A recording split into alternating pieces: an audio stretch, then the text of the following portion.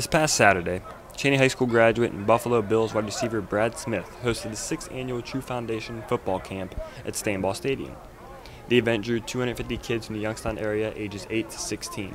Well, True Foundation is an organization my wife and I put together in my family, based in Youngstown, Ohio, to give back to the youth and underserved, our underserved community, whether it's through football camps, life skills courses, or any other method of enrichment and encouragement that we can do. Smith's foundation also goes farther than just learning skills on the football field. It's everything for the kids. I just want to come out here and support them and do whatever I could to help them out. And as you've seen, it was a great turnout today, and had a lot of fun today.